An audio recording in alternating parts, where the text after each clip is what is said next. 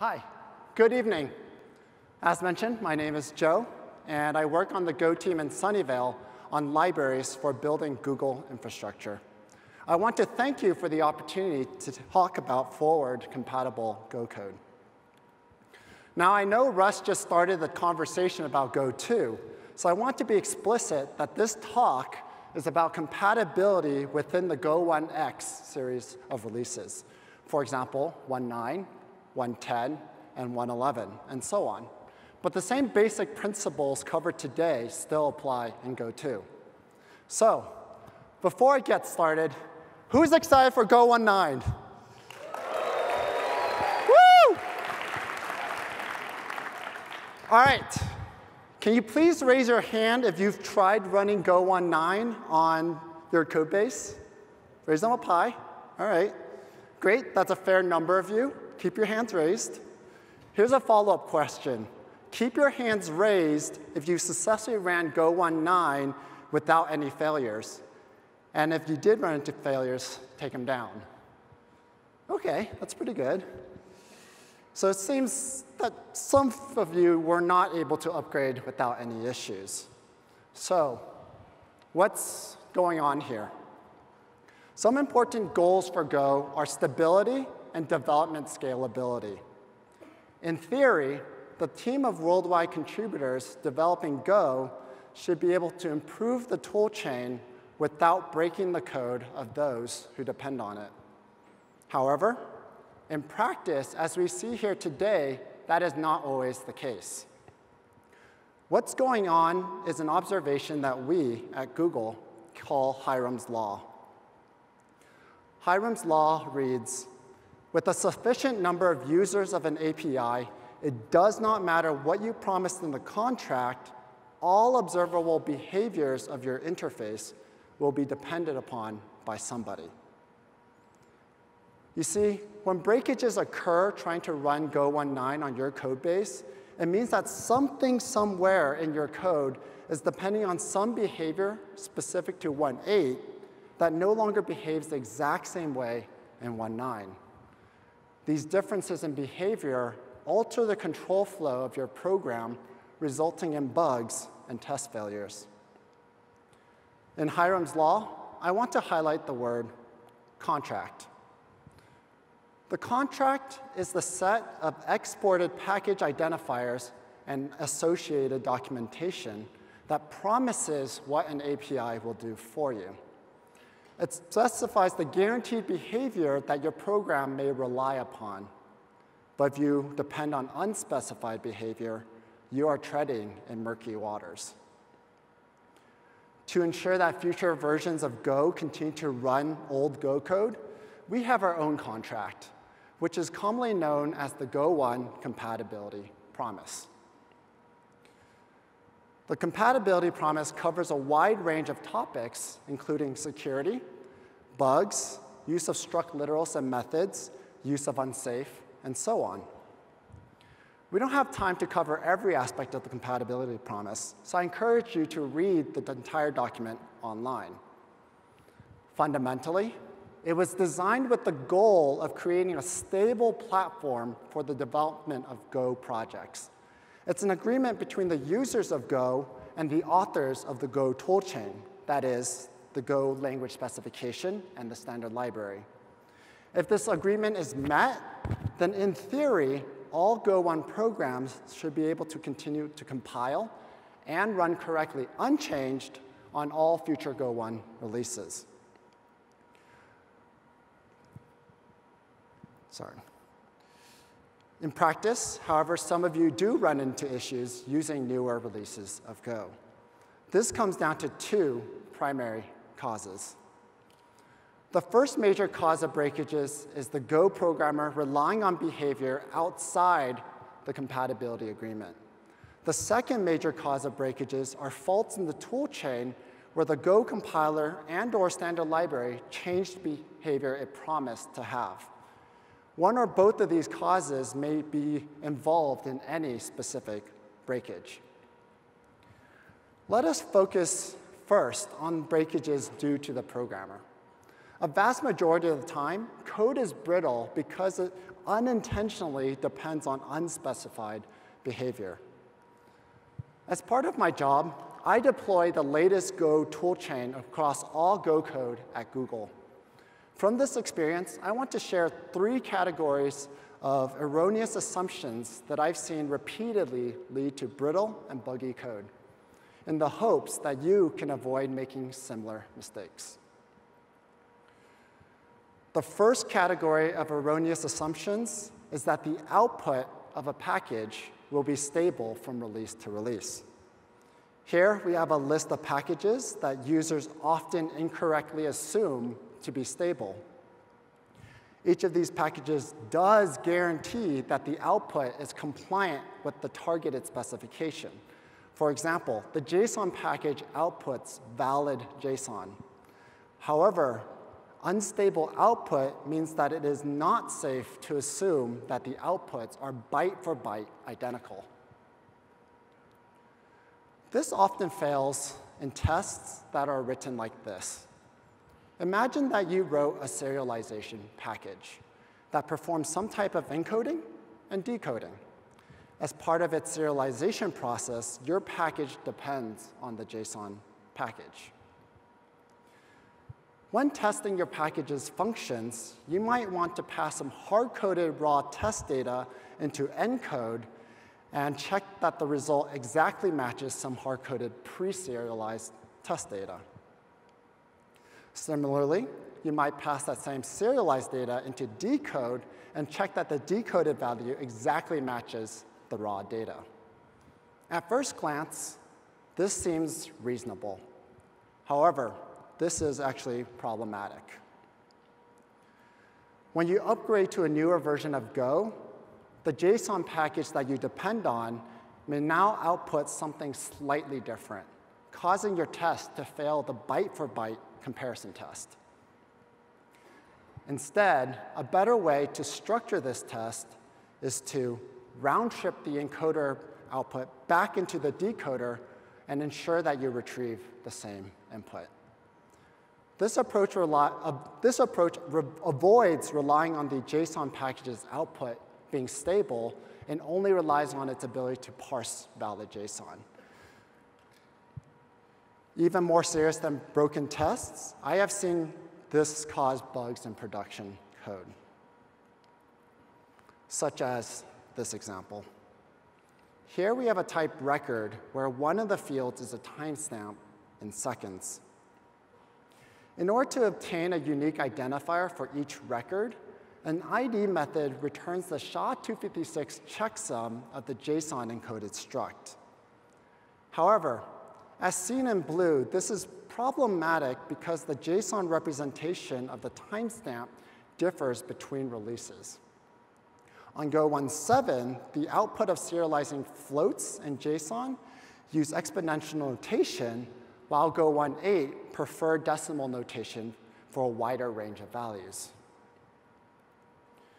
When this record is stored into the database on one release of Go, it cannot be properly retrieved in a later release since the ID has changed.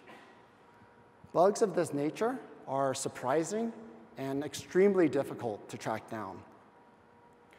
One way to fix this is to write your own struct marshalling, where you can guarantee output stability, or use a package that guarantees canonical serialization, which has the property of output stability.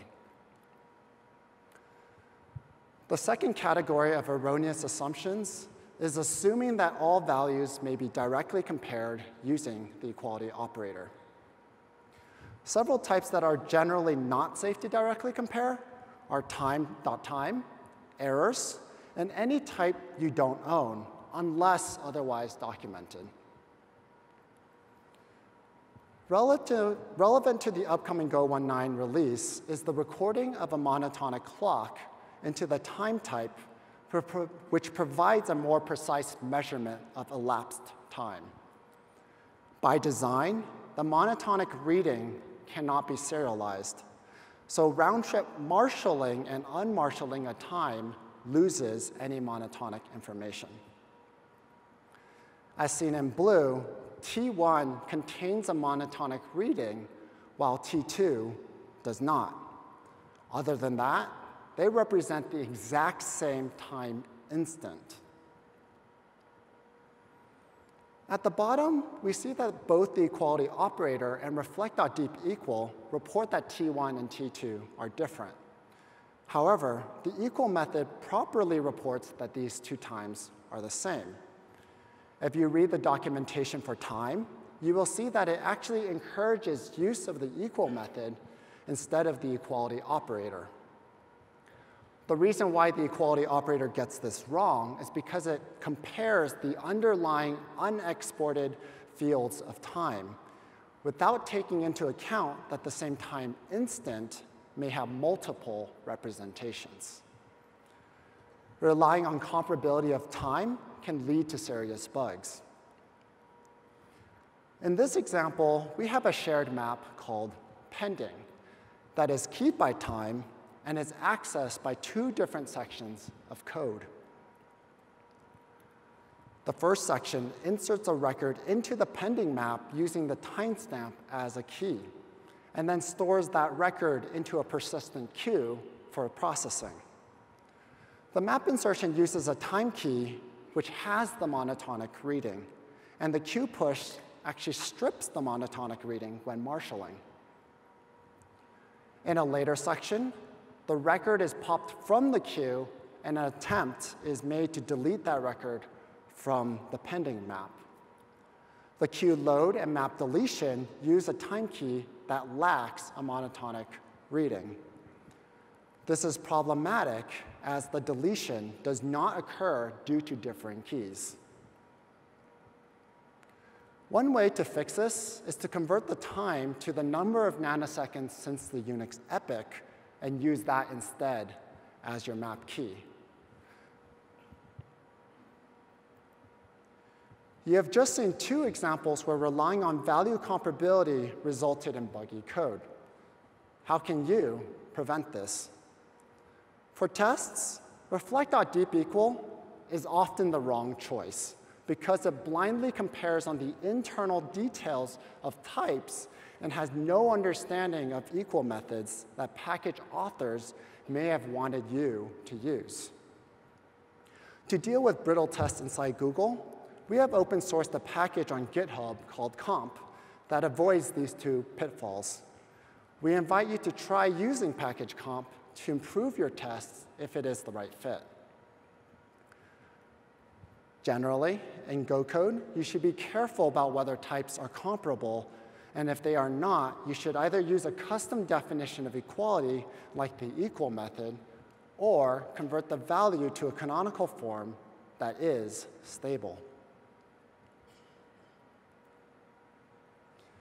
The third category of erroneous assumptions is relying on the internals of the Go runtime. In each release of Go, the compiler is producing faster code, and the garbage collector is getting smarter. After release, it's interesting to see the storm of bug reports about how the latest release broke a user's project, when in fact, it only uncovered a pre-existing race condition. The race detector has been instrumental in discovering these races by intentionally randomizing aspects of the runtime in an attempt to trigger detectable race conditions. An example of runtime details that users have relied upon to their detriment is the ordering of when Go routines are scheduled, which can be problematic when the ordering in which values appear in a channel changes as they are produced by several Go routines. Another example is relying on iterations over a map producing a deterministic ordering, an assumption that was broken by an improved implementation of maps. In order to reduce that type of failure, since Go 1.3, maps now provide a random iteration order. Other examples include relying on the exact timing of functions and the exact text output of panic messages or stack traces. One important detail about the runtime to mention is that unsafe is not forward compatible. The compatibility agreement actually reserves the right for the toolchain to make breaking changes. Now, we understand that use of unsafe is absolutely necessary in some applications, so we try very hard to avoid breaking unsafe code unnecessarily. But users of unsafe must be willing to update their code if necessary for future releases. Build tags can be used to isolate behavior that exists in one release of Go and not in another. To summarize, how can you write forward-compatible Go code? First, I cannot stress this enough. It is in your best interest to spend a few minutes reading the documentation carefully in order to avoid introducing bugs that will later take you hours to debug. And if the documentation is not clear, we would appreciate if you could file an issue or even contribute a documentation fix. Secondly, be careful of what you hard code. Hard coding values often accidentally encodes assumptions about how the data was generated or is to be used. If these assumptions are not backed by guaranteed behavior in the documentation, they may break your code in the future. Third, use the right comparison. In test, you may consider using the comp package that we recently released instead of reflect.deep-equal.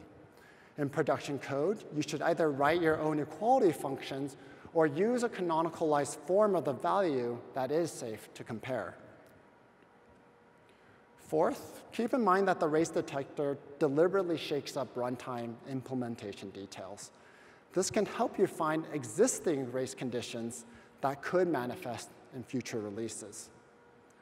Lastly, if you use package unsafe, be willing to update your code before each toolchain release.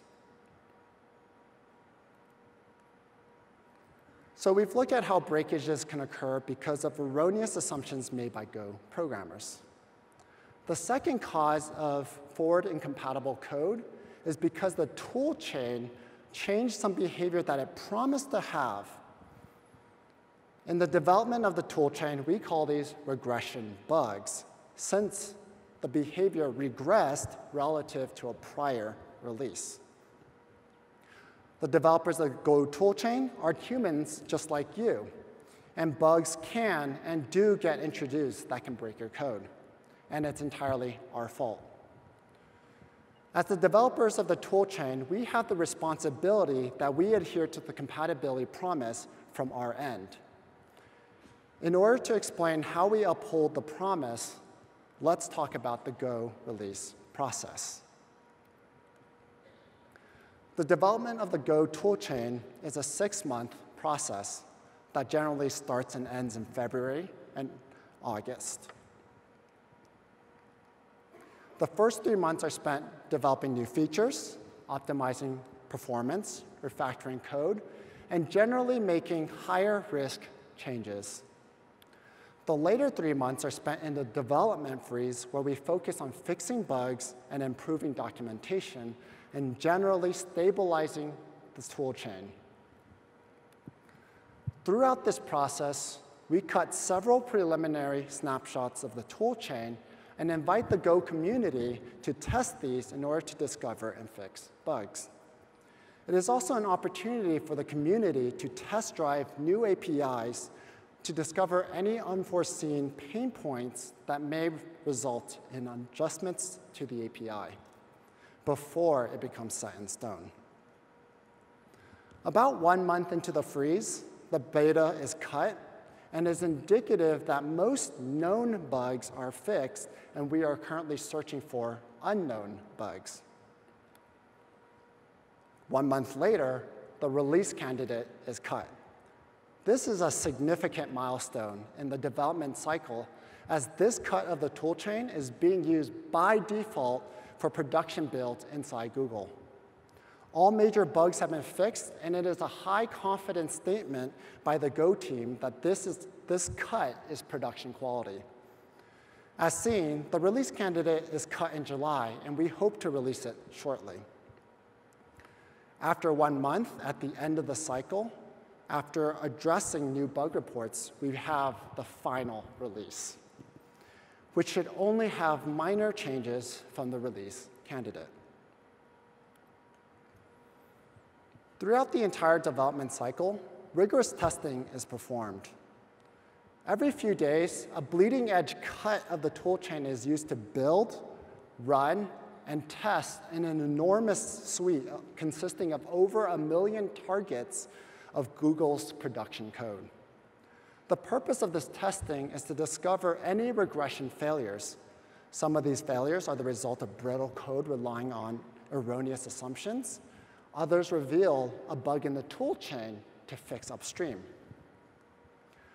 The chart above shows the number of regression failures discovered on this test suite over the 1.8 cycle.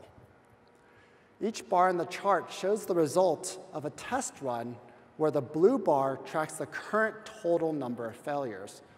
The red bar tracks new failures relative to the previous run, and the green bar tracks failures that have been fixed since the previous run. Here are some interesting observations that we can pull from this chart. First, even in a suite of 1 million targets, we don't see more than several hundred failures, which suggests either a fairly thorough code review process or that we have a talented colony of contributing Gophers. Second, in the cycle, there are 2 regions of high activity where a fair number of regression failures are introduced. These regions correspond with the beginning of development and the freeze of development.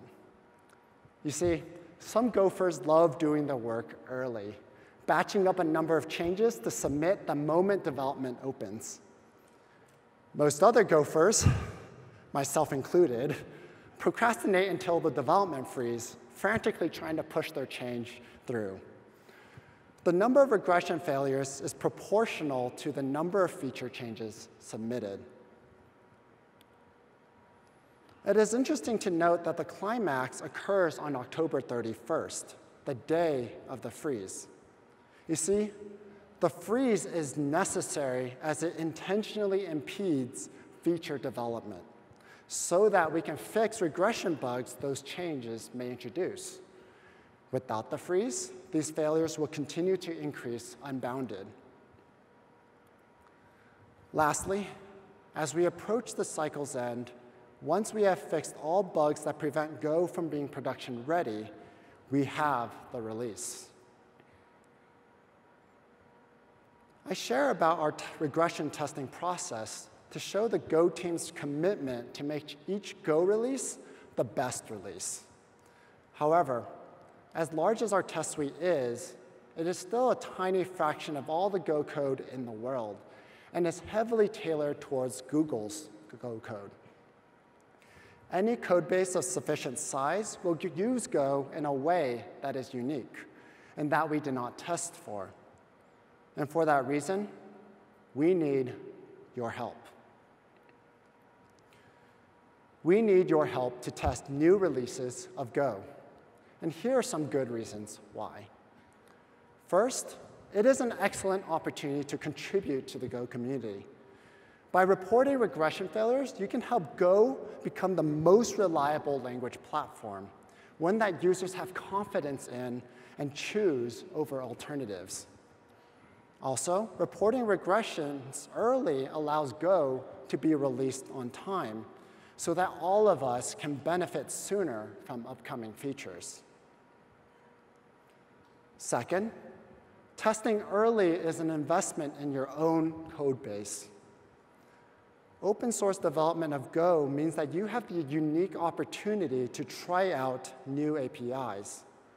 If the API is clunky to use for your application, then early in the cycle is the time to provide that useful feedback. Otherwise, it's too late. It's also important for you to report unique regression bugs that affect your code. You see, if you don't report them, we can't fix them. Also, by shepherding your code base and fixing brittle code, you set yourself up to benefit from exciting new features sooner. For example, type aliases, monotonic timestamps, sync map, helper test functions, or the new bits package. So how can you easily test Go 1.9 today? Actually, quite simply. You can go get this special package, Go 1.9 Beta 2. Then run Go 1.9 Beta 2 download to install the new toolchain. And then just invoke Go 1.9 Beta 2 as if it were the normal Go command. Using this, you can run all your tests and build a 1.9 binary for your production canaries. If you run into failures, triage them and determine whether it's because of brittle code based on erroneous assumptions or a regression bug in the toolchain. If the latter, we would appreciate if you would file a bug report with a succinct reproduction case so that we may address it.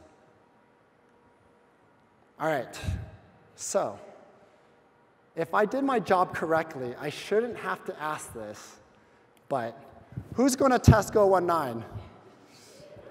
That was not. Who's going to test Go 1.9?